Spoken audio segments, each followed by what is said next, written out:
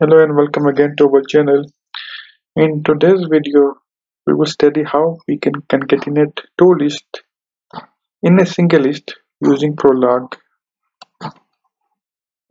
Well, for concatenating two lists into a single list, we use the function concatenate. Let's say we have two lists L1 is equal to A, B, C, D, and L2 with just two elements 1 and 2.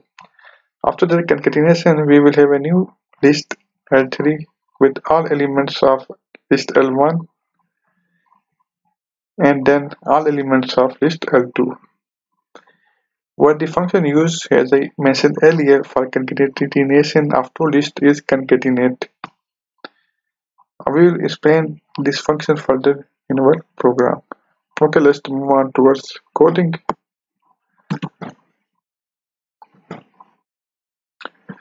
This is the console of our prolog. Let's open our program. Concatenate list.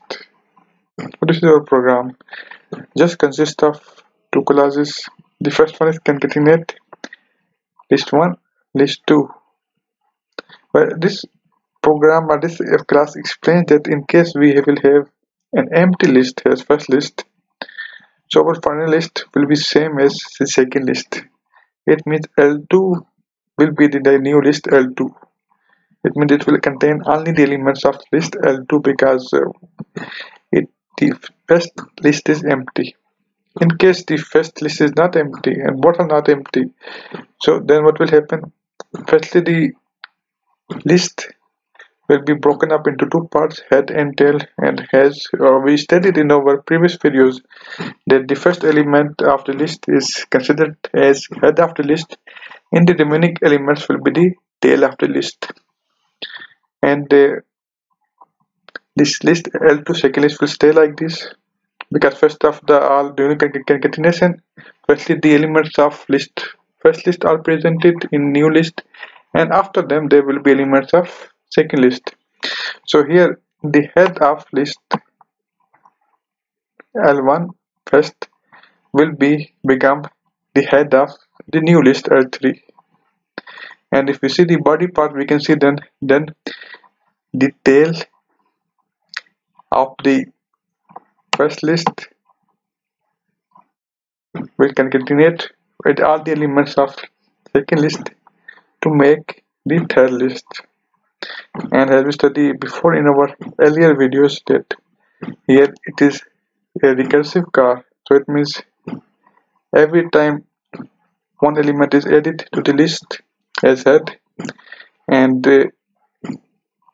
then the tail will be separated from it and again it will be called up again and again the first element of the tail will be added as head to the new list, and this process will continue until the complete concatenation of two lists will be performed.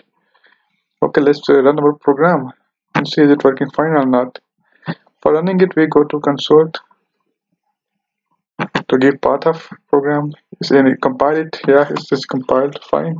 Now we can write the function concatenate.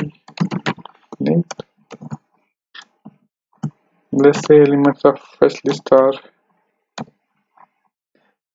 1, 2, 5, 8, and 6.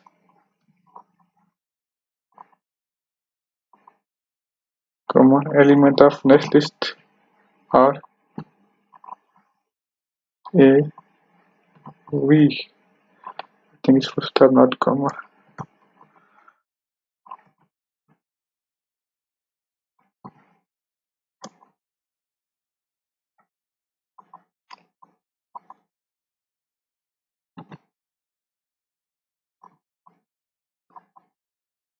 And the third list, let's say it is named as list 3. Now let's execute it. This query. So we have third list L3 or list 3 it is called here, which has all the elements of first list at the first position and the elements of second list.